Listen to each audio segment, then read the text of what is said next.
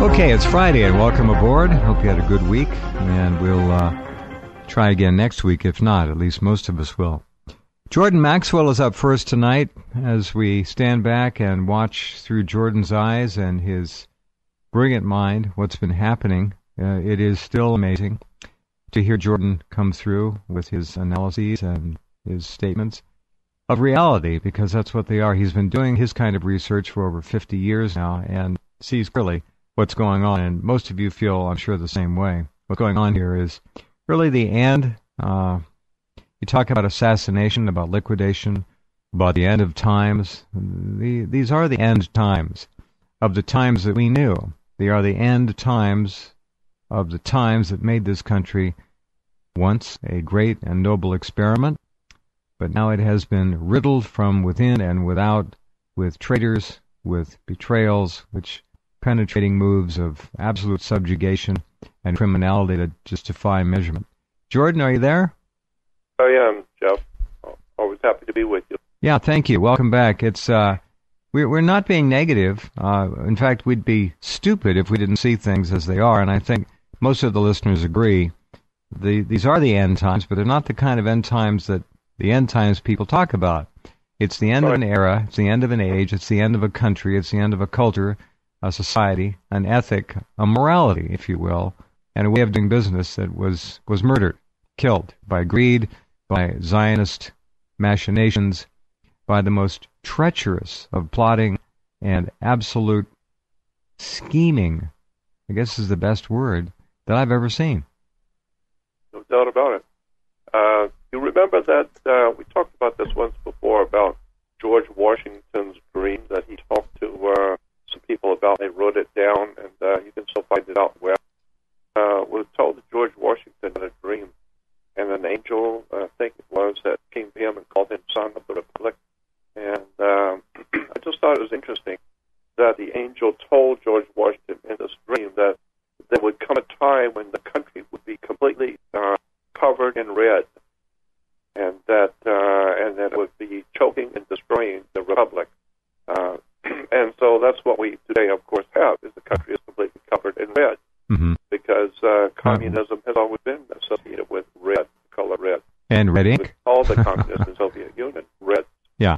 So red ink, too, Jordan. Financially red. We're yeah. hemorrhaging everywhere, of course. Purposely. You don't destroy a great empire by chance. You start off being an enormous empire that was an enormous superstructure, which the people all over the world were coming to America for freedom and liberty and justice. And it was a great human experiment on the world stage.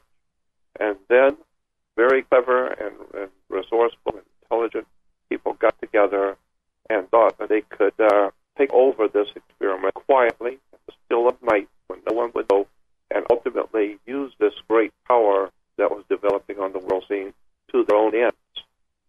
And so that's what's happened.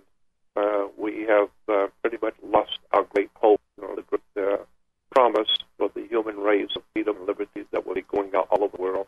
And today, instead of freedom and liberty going throughout the world in respect of the human being, what we have now is democracy, the loose form. Democracy is, of course, 35 guys hanging one. It's the will of the majority. And so it has nothing to do with the rule of law, the Constitution, the Bill of Rights. It has nothing to do. Democracy has nothing to do with any of that.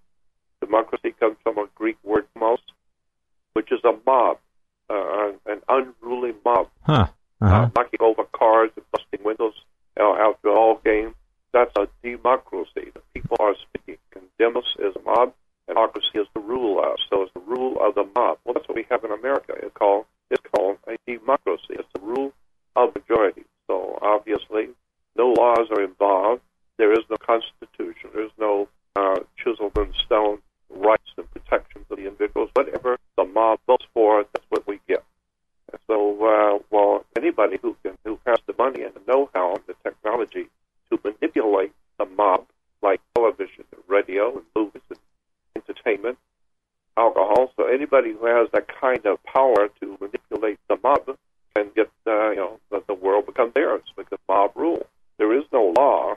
I mean, we we are the most lawless country on the earth. There is no law.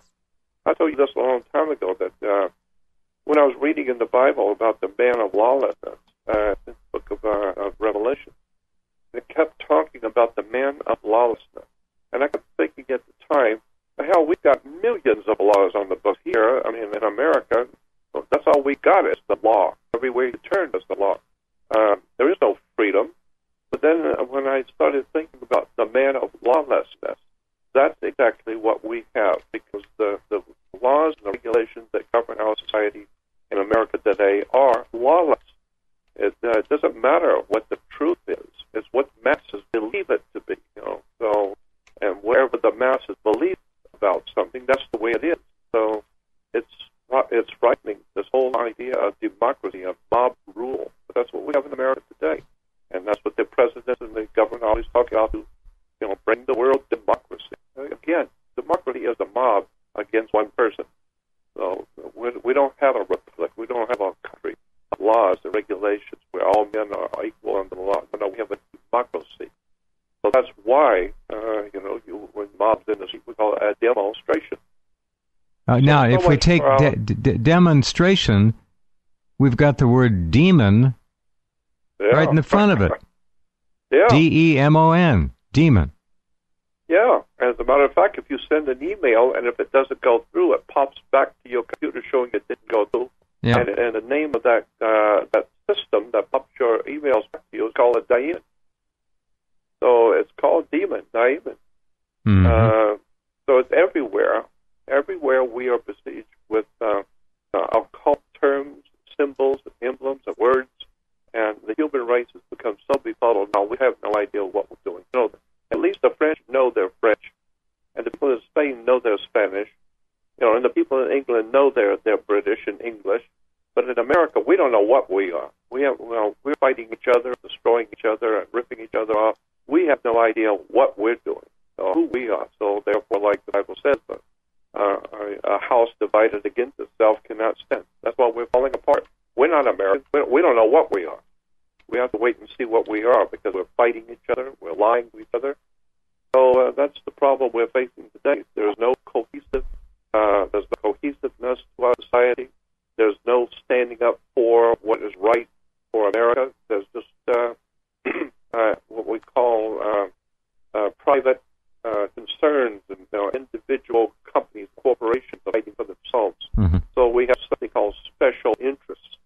Nobody has any interest in saving the great republic. It's a special interest. So house divided against itself cannot stand, and that's why we're struggling. Oh yeah. This place is being fragmented more each day. It's imploding. It's disintegrating. It is falling in on itself. You can see it in your face. And right in your face. Absolutely. When we sit around and listen and watch as much as we can take of the so-called political campaign season, the presidential election campaign season, if you have any ability to see what's going on, you kind of just can't believe your eyes. It is contrived, so staged, so manipulative that you wonder how it is that there is no one in the streets. It's grim and grimmer. This is not remember, never vote for the lesser of two evils. It's evil. Totally. We are in the hands of people who are not people. They're probably not human in many cases. And they're beyond sociopathic, pathological behavior. They're something else again. They have no concern for human life whatsoever. And if you look back, they didn't in the last century either. Or the century before that. Or before that. The species has a real flaw, Jordan. A fatal flaw, I'm afraid. Boy, that certainly is true. And it's pretty much out of hand. I've said this on the program many times. I see our country like the animals on the Serengeti plains of Africa. The huge, enormous herds of animals. But no matter how many there are of them, they're not able to protect themselves from the lions. I mean, there could be enormous numbers of large beasts and animals, but the lions are crawling through the grass, planning the demise, and so those animals do not seem to be able to band together to protect them.